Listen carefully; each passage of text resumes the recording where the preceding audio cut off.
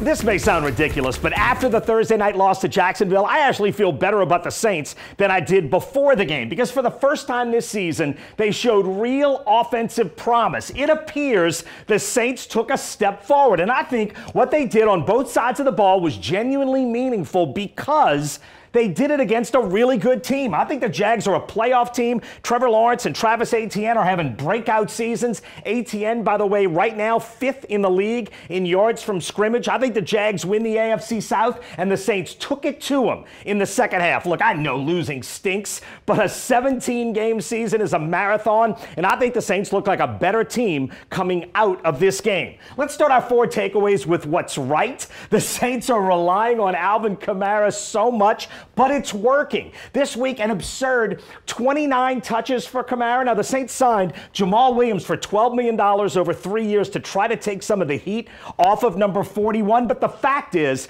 Kamara got 29 touches to Williams 5, and that distribution seemed appropriate. Alvin Kamara's 26 touches a game are by far the most of any player in the NFL right now. Alvin Kamara is without question the Saints' best offensive player. Sure, at some point, you would like to manage that workload, but for now, that is what's needed. Alvin Kamara is not part of the offensive problem. He is a big part of the solution. At number 3, we could talk about the defense, which had an okay performance Thursday night, but there's no point. Even after the game, the Saints are 5th in the NFL in total D. Now, the defense did give up that Christian Kirk game winner in the final minutes, but in the second half, they held the Jaguars to just 104 total yards. The Jags were 0 for 5 on third down. If you watch the Saints for the first 7 weeks of the season, you know the defense is good enough to get the Saints to the playoffs. I say there's no point talking about the defense because whether or not the Saints can actually get there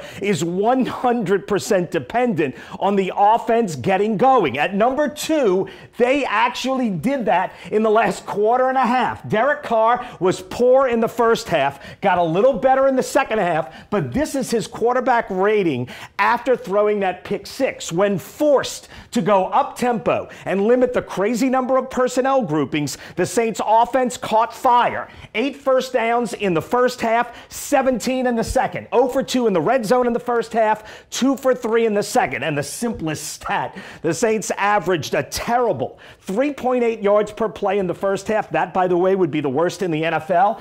To a respectable 5.4 yards a play in the second half. That would be 12th best in the league. The offensive line played better, and the hope is what we saw in the second half can translate. But that's the question at number 1, and really that's the only thing that matters coming out of this loss. Can Dennis Allen and the Saints use what they learned in that second half right now? In the post-Sean Payton era, the Saints have been a below-average offensive team. 19th in the NFL last year, 17th in the league this year. That's in yards. They're 21st right now in points scored per game. But right now, there is some real offensive momentum, and there's opportunity. The next 3 games, it's the last 3 games before the bye, they are not difficult. The Colts will be playing their backup quarterback. Gardner Minshew will start. And remember, he started as a backup for the Eagles last year when the Saints upset them in Philly. The Saints have a chance to learn from what went right